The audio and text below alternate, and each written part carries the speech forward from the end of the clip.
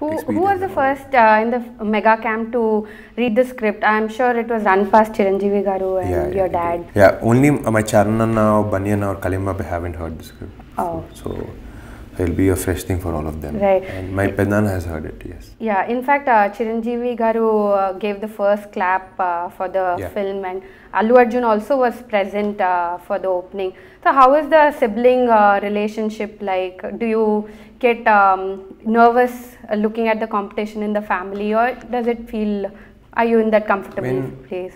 Yeah, I'm quite comfortable. I mean, not that I've never thought any of them as competition, but you know, I see them as individual actors. So I never particularly thought, okay, Banyana is there, Charnana, they're so established. Okay, I had this thing always inside me saying, you know, you have to live up to expectations. You have to do a good job. Right. To live up to expectations, all you can do is work your ass off. Work hard, I'm sorry. Yeah. So, in fact, you have actually worked a lot on your fitness regime. It's like a lot talked about. Did you take any advices from the senior cousins? When it comes to fitness, Charan Anna and Tej have given me good advice. My Pedana has just told me, he said, go work out, what is this, you're so fat and all of that. I said, okay, daddy, I'll go. I call him daddy. So, yeah. And Charan Anna, he's a fitness freak, and before Tej and me also. Even Tej was like quite plump.